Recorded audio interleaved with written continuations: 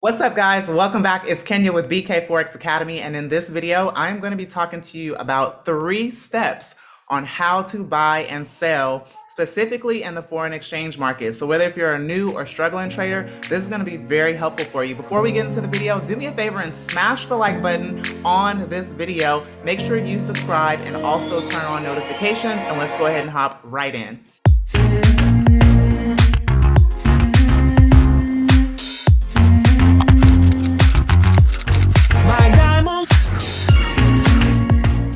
All right, guys, so the very first thing you want to do before you actually buy and sell into the market, I'm not going to actually go over opening an account, choosing a broker. There's other videos on our channel for that, but I'm going to go through 3 steps based on my experience. I've been trading the markets for years and I've become a consistently profitable trader. I prove that day in and day out. If you follow our Telegram, which is linked in the description, we provide our trades all the time and people comment. A lot of you are making profit from them. And we do have some losses too. It's not always every day is a winning day, right? We have to also realize that we win some, we lose some. However, 3 steps on buying and selling are going to help you. And I guarantee you that if you implement these things into your trading, it's going to improve your outcome. So number one, before you buy and sell into the market, I want you to ask yourself every single time, am I getting a great deal? Whether if I take a counter trend trade or I'm trading a trending structure or a trending market, am I getting a good deal? So for example, I'm going to point out to you one of the trades that I actually took recently and called for our Academy students. It was on NZD CAD. We had another great one on Euro USD as well, but I'm going to go over NZD CAD with you. You can see I'm on the daily and this chart is already marked up. Let's go out to the weekly and I'm just going to explain to you my analysis. Now, we trade a very specific strategy that calls for certain rules as to why we would enter a particular trade like this. So as you can see on the weekly, we are heavily bearish. The market actually came into a previous support structure that was last tested back in 2020. Okay, so March of 2020. So considering that it's 2 years later, over 2 years later, I wanted to see how the market would react once it came back to this area. So this would be a counter trend trade. However, I'm looking at certain things. So I'm looking at patterns. I'm looking at, you might use a candlestick formation, but basically I am a supply and demand trader. We trade supply and demand here at the Academy. We also have a very popular swing strategy called B swing that a lot of you are familiar with. But more than anything, whether if I'm trading B swing or KISS, which is a very popular strategy with us, I want to know that I'm getting a great deal. I'm looking at this price structure on the right to determine, is this at a good price? So just like when you go to the store every day, you're only going to pay a certain amount for food that you buy, right? If it's too expensive, then you're not going to buy it. But if it's on sale, then yeah, you're interested. You're going to buy it because you're getting a great deal. That's how I look at the Forex market when I trade, or any market. This is how I look at the market. And in my opinion, this is an absolute good price on NZD CAD. Now let's go out to the monthly and we can see here that exactly where the price is. And look where the last few times when the price came here, look how much it went up. So on the monthly, could we continue to see more decline? Absolutely, but I'm not position trading. I am only scalping or swing trading. In this case, I'm going over a swing trade with you. So every time you press that buy and sell button, you really need to be asking yourself, is it ideal that, I buy or I sell here? Am I buying too high or am I selling too low? I always want you to get in the habit of asking yourself that, and knowing if you are or not is really going to come down to your experience in trading. This is where I always recommend getting really good mentorship, education, and training. If you're doing it on your own, just understand it's going to take you a lot longer, and that's okay.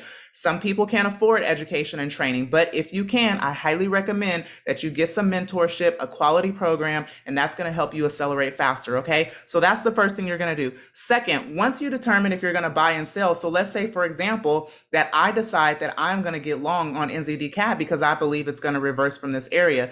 The second thing after you hit that buy and sell button, or before actually you get into the trade, you need to know what confirmation do you have. So when traders come to me and say, hey, Kenya, hey, Brian, I have this good trade idea. Do you think I should get into this trade? Or they'll say, hey, I see a setup on KISS or B swing or price action channel strategy. Do you think I should get in? I always like to ask traders, what's your logic? What is your thinking behind the reasoning of getting into this trade? Or what's your criteria, right? I want to know, what is your risk management criteria? I want to know all of that because it really will help you think thoroughly through the setup, and you get in the habit of training your mind and your eyes on what a high probability setup is and when it appears in your favor. You want to be confidently ready to press that buy sell button, right? Not thinking about it, hesitating. All of a sudden you're in fear.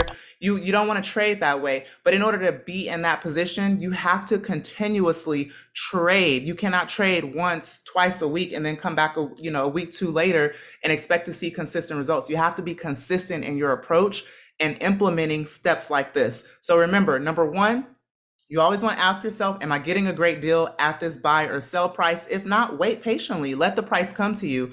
Number two, you need some type of confirmation or criteria as to why you're entering. So for example, let's say I'm on this weekly, price is at a strong demand. That is a confirmation number one for me. Number two, I have to see it wicking at a, let's say, structure level, so a strong reversal area, right? That could be confirmation number two. Number three, I need to see a candlestick pattern. So whether if it's an engulfing pattern, right? An engulfing pattern on the weekly or on the daily, you have to follow very simple rules as to why you're going to get in, right? Maybe I see a hammer.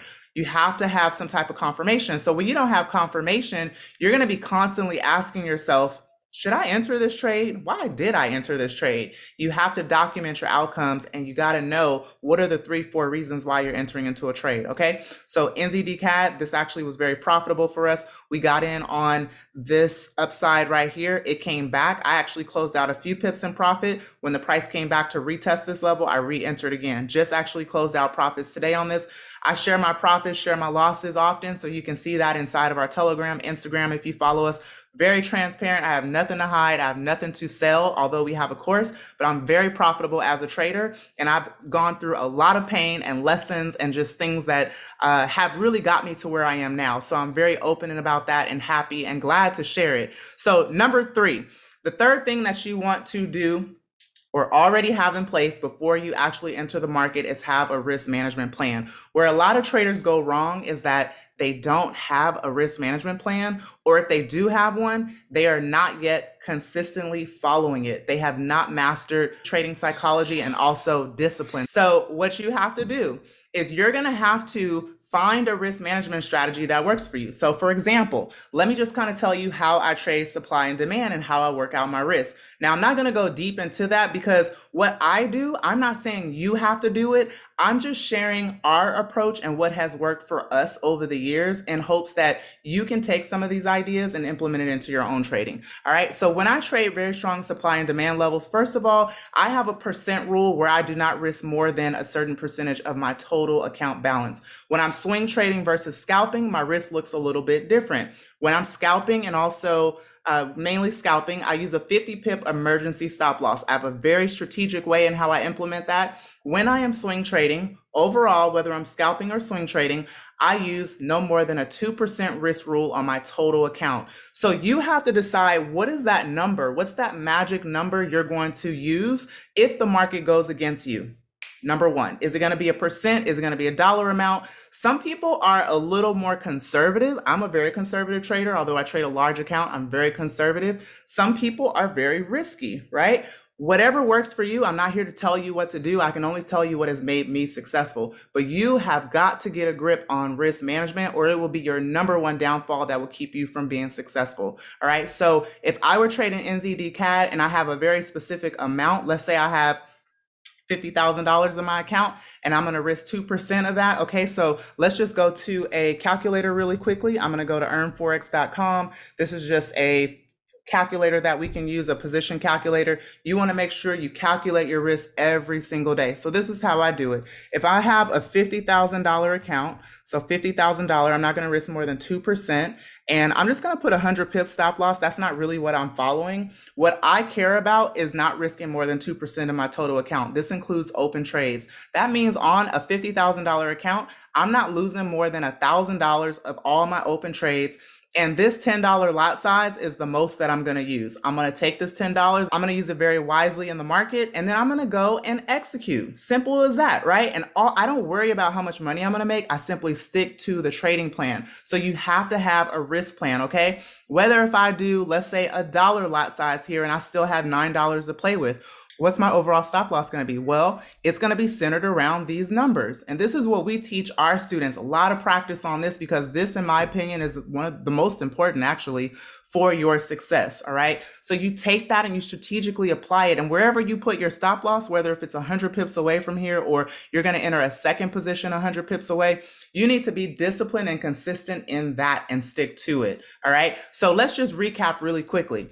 Now, this is just really, I wanted to do a quick video on this because it's really that simple. Trading is not hard. What is hard, I think, for a lot of traders is being disciplined and consistent when it comes to risk management. That was my downfall, and I see it with a lot of other traders. So until you tackle that, you're going to continue to struggle. You got to get good mentorship, quality education, and you need to trade and learn from your mistakes and keep going. So remember, 3 steps to buy and sell successfully in the market. Number 1, you want to always ask yourself, am I getting a great deal? Do not be in a rush. Do not chase price. Let the price come to you. Number 2, what is your confirmation? What criteria do you have in place that you will execute consistently that has proven to you through historical data that those rules or confirmations work? And number 3, what is your risk management plan before you get into the trade? Not after, but before you get into the trade. Follow those 3 steps, guys. Implement that with your system, and I have no doubt that you will improve your trading outcomes.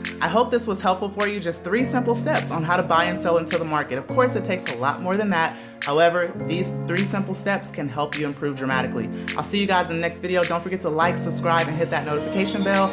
Also, join our Telegram below, and information on our academy is also linked. I will see you guys next time. Thanks for watching.